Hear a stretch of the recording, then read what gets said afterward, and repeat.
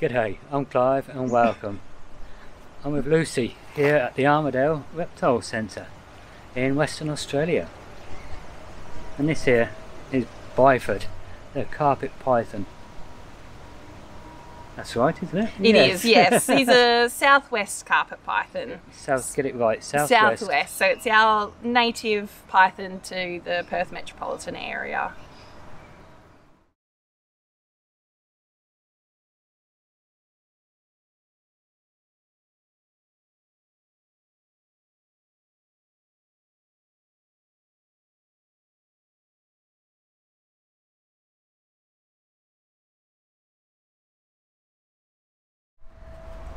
So some of the misconceptions about snakes. So the two that I've come across mostly that people have spoken to me about, the biggest one is that of a snake chasing them, particularly out of anger or out of a desire to hurt them, and that's inaccurate, that's not true. So commonly what happens with snakes is they go into two responses when they're threatened. They have a flight response or a fight response. More often than not, they'll have the flight response. So that's basically where their biggest desire is to get away. Just escape, get somewhere safe, away from the danger. So this flight response means that they always head towards what's called a refuge. So it's their safe space. Unfortunately, sometimes this safe space, they know where it is. Sometimes it's around the danger or the human being, and they have to move directly towards the human being to get to their safe space. So, for example, when we've done relocations and we've let an animal go in its environment that it came from, and we'll notice that even though we have it down, pointed in a certain direction, it will simply turn straight back around, go through our legs and pop down a mouse hole that was about 1 metre behind us. They know where their safe spaces are. They know where they can go and they'll be out of the danger. Unfortunately, sometimes it just means that that safe space is around the danger area, which is the human being. So they don't have any malicious intent. It's simply a desire to escape, get away and be safe. The other major misconception that I hear a lot of is actually to do with the venomous snakes. And that is that baby snakes, baby venomous snakes in particular, are actually more dangerous than the adults. Again, not entirely true. And that's simply because if you're just looking at a biological perspective, you've got a fully grown adult versus a small little 30 centimetre hatchie. Everything about that 30 centimetre hatchie is going to be smaller than an adult. Their fangs are going to be smaller, their venom sacs are going to be smaller, everything about them is going to be smaller. So a bite from a baby venomous snake, while still can be dangerous, particularly to small children or to pets, is at a far less likelihood of actually, one, piercing your skin, particularly if you're wearing, your recommended PPE when you're going bushwalking and things like that. But two, if you don't get close enough to even allow that to happen. So it can be difficult for their fangs to break through skin, particularly skin that's highly calloused. So a lot of people have heavy calluses on their hands, and when they're gardening they might get bitten. So it is unlikely that it can get through. And then even if it does get through, the yield of venom, so the amount of venom that baby snake can carry within their body, is also significantly lower. So that's not to say that they can't still cause significant physical injury to people, and particularly to small children, the elderly and pets, but the notion that they're more dangerous than the adults is not entirely correct. They do have a bit of a stronger fight response. As you can imagine, being 30 centimetres long when they're first born against like a 6-foot human is incredibly intimidating, as opposed to being a good 1.5 to 2 metre long adult who's been in the world for many years and understands it a little bit better. So you're saying about that child saw it went then. Yeah, it happens sometimes. Oh yeah, about the biting and the teeth. I think we spoke about earlier. Yes. About the difference between a python. Yeah. Constrictive. Constrictive. Yeah. Sorry. Yeah. Yeah. versus a venom. Venomous. Yeah. So they do have two very different dentitions, and that does purely reflect how they capture their prey. So with your venomous snakes, within Australia we have two major groups. One of them is called the colubrids, and they're notorious for being rear-fanged, so their fangs are facing backwards sort of thing. And the other one is the elapids. The elapids are front-fanged, so they're your very traditional, at the front, you can see them. We have primarily elapids that people come across in not only WA but the Perth area. So you have your typical front-fanged animals. With those animals, the fangs are attached to the venom sacs, which are located in the head.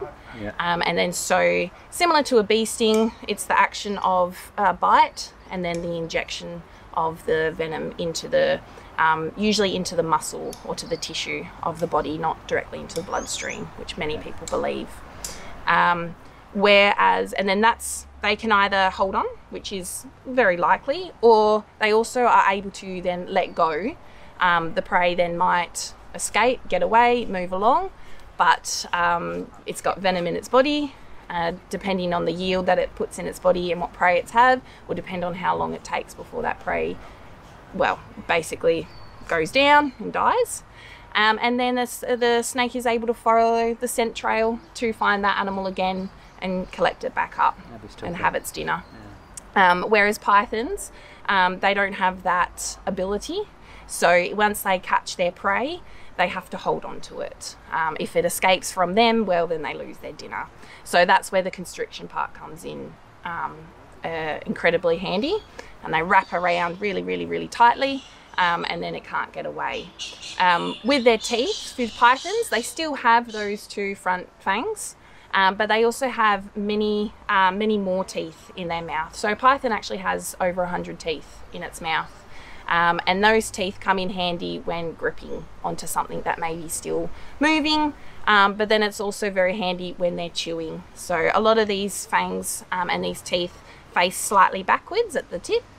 So basically when they're eating, it's hard for something to come backwards and come out its mouth. It's kind of a way to help them drag it down their body.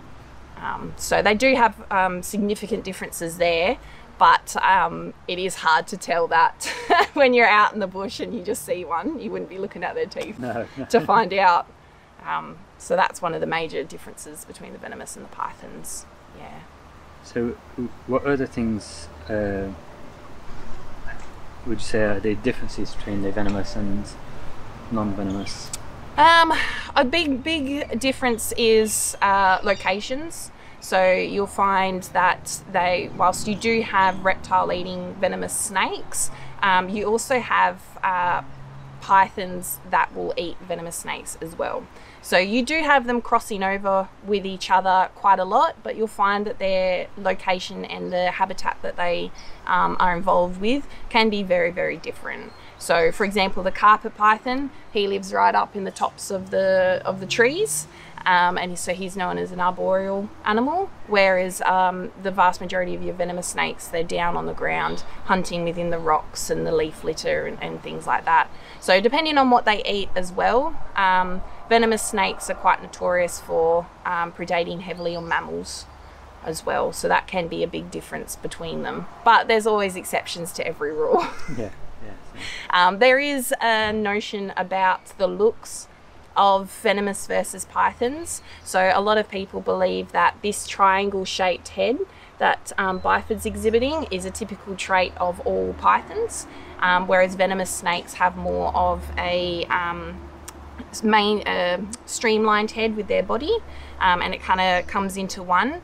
That is a generalization. It shouldn't be a rule. Is it the black-headed python? Yeah, so the black-headed python and the Woma python, they both have that very streamlined head into their body. They are reptile eaters, predominantly reptile eaters. And then on the other hand, you also have the death adder, who has a very triangle shaped head. So it can be a way to distinguish, but it shouldn't be the only way to distinguish.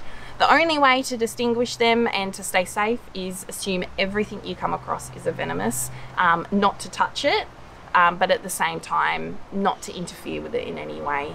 They all play a very important role in the ecosystem, and they do need to be able to do their job. Unfortunately, otherwise it means we may be overrun with mice and rats one day, which is not a good thing. No, we need more of you. You're only mates, eh? Okay, what and how should you act around snakes? Around wild snakes in particular, yes. The biggest advice to give is, I know it's very hard sometimes to do, but it is to remain calm and to stay still. So a lot of these animals, they react quite heavily to movement, and even just simply if you're standing very, very still and you're just moving your mouth, they can still very much see that and can react to that. Yeah. So it is important that you stay very, very still. Quite often, if you don't pose a threat to the animal, he'll realise this. He'll then decide, okay, I'm going to go over here instead and away from you, and then they'll just move on their way. Sort of thing. The biggest issue comes when people attempt to capture or kill the individual, and that's when the vast majority of bites and incidences occur, is through trying to capture or kill the individual. So you're very much better off leaving it alone and not touching it. And the same goes for pets as well. I know there's a lot of pets out there who see something moving and they want to go for it. So unfortunately, when pets get bitten, they can't tell us what's happened. And sometimes they don't show symptoms until significantly after the event, when it may be too late. So it's always very important to keep everything just still and quiet, and the animal will move off on its own. In the event that you're still a little bit worried that he's, around you, and you have a very strong desire to get away, you can take steps backwards, large steps backwards, just slowly and just quietly, and then you can just move off and away. So with snakes, the general rule for them is their striking distance is half of their body length. So if you've got a metre long snake, generally they'll be able to strike about 30 centimetres past their own body length. So as long as you're beyond that distance, you are safe to just step backwards and move away. Otherwise, it's recommended you just stand still, pose no threat, you're just another big stick or big rock in the environment, and then they just move on and go about their day. And I noticed, looking at your website here, that there's people who actually help you train your dogs and yes, to stay away from the snakes and the shinglebacks and things. Yeah, there are snake avoidance training courses available. We don't personally know any of them. We have heard of them, and we have heard of people doing this sort of training, and it's worked very, very well. So I'd encourage everyone to do their research into it and see what they can find out about it. At the end of the day, the anti-venin for a snake bite for your pet is somewhat over $1,000. It can be quite pricey. So sometimes it's a good idea to be a little bit proactive, especially if you live in a highly bush area. It can be a very good idea. And brush up on first aid. Even first aid for pets is not a bad thing, and it could come in handy at a different occasion as well. So it's never a bad thing. We'll be doing a video later on about how to treat a snake bite if you're out in the bush or in your backyard. So that's going to be a good one to watch, wait for. And we'll go through all the steps you need to do, and steps that you can do, whether it's to yourself or whether it's to someone else. The biggest takeaway from all of it is best not to touch. Best not to interact. There is so many relocators out there nowadays, so many people that do it.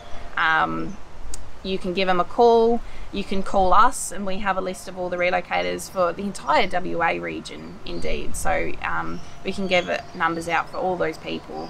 and they'll come out and they'll give you a hand if they're able to. So there's plenty of people out there. There's no need anymore to you know, put him to sleep. Yeah. Yeah, there's no need. No. Oh, thank you for that. You're very welcome. Yeah.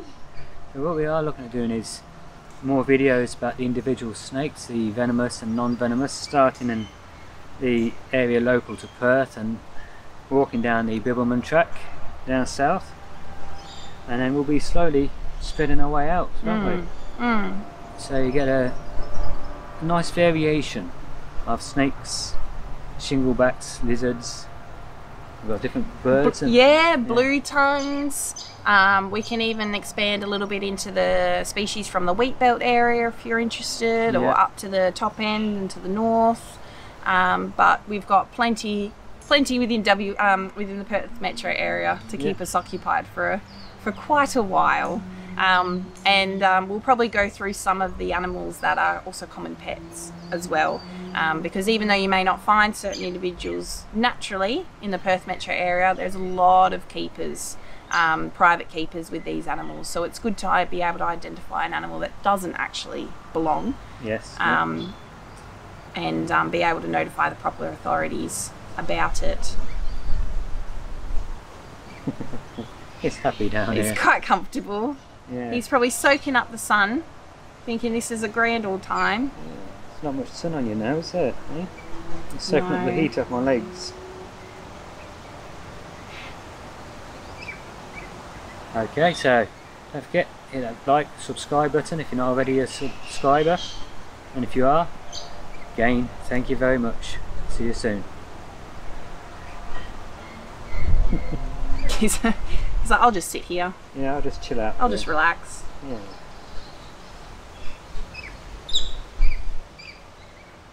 Okay. Can you feel me stroking?